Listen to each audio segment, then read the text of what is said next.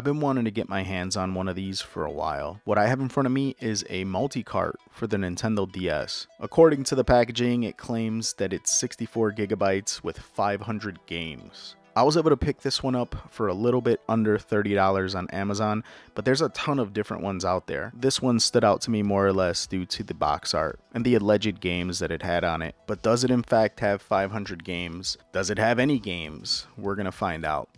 Over on the back side of the case, this is supposedly a list of the titles that are on this cartridge. The print is so small that even with a magnifying glass, you're probably not going to be able to fully make this thing out. Inside the case, it came with a free hand strap. I don't know when or why I would ever use this thing. And the cartridge itself was sealed in another case. Taking a look at the game cart itself, it says Nintendo 3DS on it instead of DS.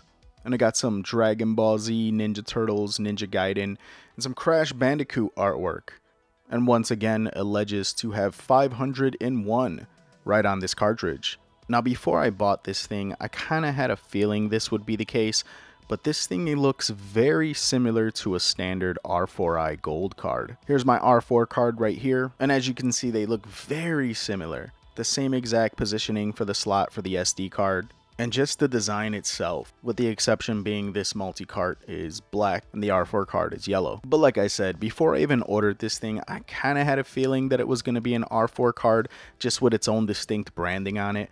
But that might not necessarily be a bad thing. These R4 cards work really good. I've been having this one since 2016 and it's never given me any issues. So hopefully that's the case with this thing. But now for the moment of truth, let's pop it into our DS and see how well it performs.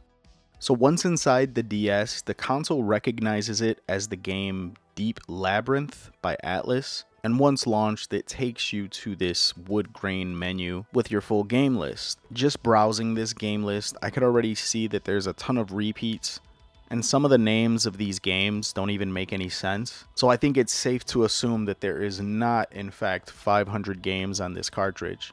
But that's okay, it can totally redeem itself as long as it has some solid games on it. Hell, even if you got 50 to 100 games, if they're all really good games, I think it might be worth the money. But I'm not really happy with the way my camera is picking up my DS, so I'm going to pop this thing into my 3DS just so we could get a better look while filming some gameplay. The first game that stood out to me on the list was Aliens Infestation. It's a side-scrolling Metroidvania style game that's actually one of my personal favorites on the DS, so needless to say I was pretty happy to see it on here. Next game on the list that stood out to me was Pokemon Heart Gold. I didn't play enough of it to verify if everything worked correctly, but from what I did play it seemed to run fine. So that's another big ups that it actually has a legit Pokemon title on it. Up next, it has the version of Mario 64 that was ported over to the DS. In my opinion, this is the definitive version of Mario 64. It has everything that's great about the original with so much added content. This is my favorite version of Mario 64 to play, and it's nice to see it on this multi-cart. This one popped up about 3 times on the list. This is Mario Kart DS, so it seems like they really want you to know that this game is on here. Great game, glad to see it. Now this is where things started to go south really quickly.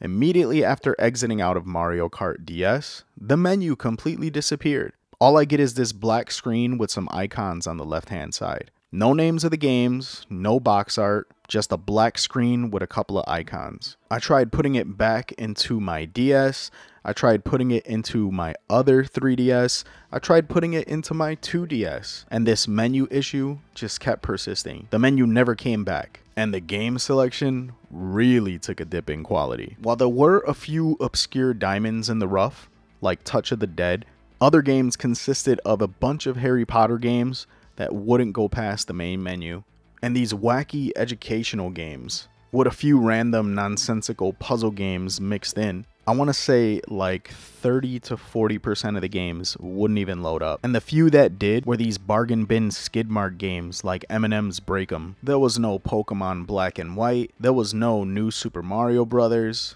no Contra 4, none of the awesome Castlevania titles that are on the DS, but hey, at least there's Horseback Simulator, or whatever this is supposed to be. Yeah, I can honestly say I'm pretty annoyed with this thing. I mean, even if you weren't going to put 500 games on here, there's at least a good 15, 20 exceptional DS games that you could have put on here to make it worth it.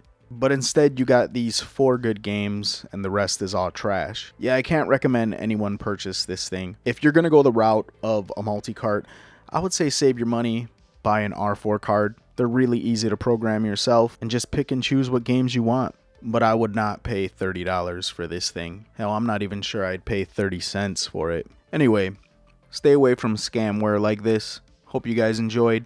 Until next time, this is Ness, signing out.